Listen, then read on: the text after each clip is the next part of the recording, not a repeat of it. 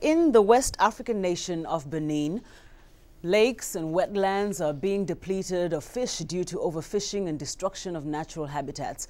But as this report from the International Fund for Agricultural Development explains, many of these lakes are being rehabilitated and fishermen and fish sellers are finding alternative ways to make a living. Rose Mensah is waiting for cars to stop on the main road from Benin to Togo. She is not the only one selling fried fish and shrimps. The competition is steep and fish in Lake Ahimi are getting scarce. Rose, mother of 4, was struggling to make a living, but now she has embarked on a new activity which she hopes will enable her to leave the roadside market once and for all. 3 years ago, she took advantage of an innovative project and turned from fish seller to rabbit breeder. She was given training and started off with 3 females and 1 male rabbit. Today, she has over 200. I can sell up to 30 rabbits a month. With the money, I run the house, pay for my children's school, and still have some left to set aside just in case. Rose lives on the shores of Lake Ahimi, one of a network of lagoons in southern Benin, West Africa, and the main source of sustenance and livelihood for the local population. But now there are only small fish left and not enough to go around.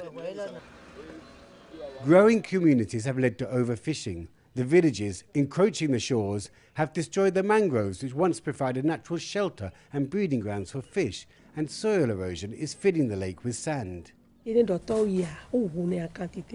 Before there was a lot of money to be made with fish, but now the fishermen only catch small fish and sometimes come back with none at all. With over 600,000 fisherfolk in Benin facing extreme poverty, the United Nations International Fund for Agricultural Development, or IFAD, funded a project in 2004 to rehabilitate the natural resources, reduce fishing, and help people like Rose find alternative ways to make a living. So far, over 2,000 fisherfolk have been trained to take up new professions. Cutting down on the amount of fishing was only part of the solution. To increase fish numbers and size, the degraded lakes and wetlands needed to be reclaimed.